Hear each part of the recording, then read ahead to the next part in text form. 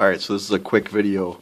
If your Polaris Sportsman 2004-2005 is overcharging, take a look at your stator, because you're probably going to have an issue with that. This is before you go spending $150 on a new ECM. Check this out, because there's a good chance your stator is broken. So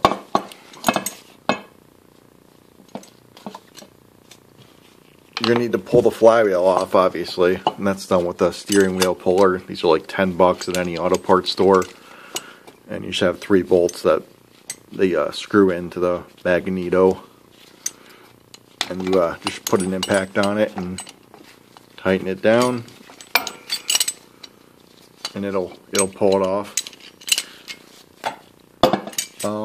So in my case, if you look closely at the coils, this one's clearly burnt up, and it's actually moving. The whole coil itself is damaged on the one pole. It's not supposed to do that. They're supposed to be all nice and gold colored and copper colored.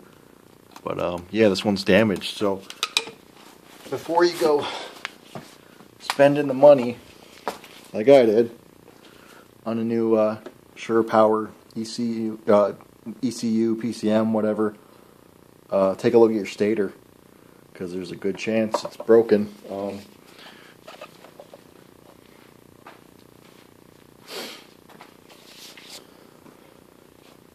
Now I tested the voltage, or the voltage output in AC coming off the 3 stator wires. They all tested in spec, roughly 30 to 40 volts AC.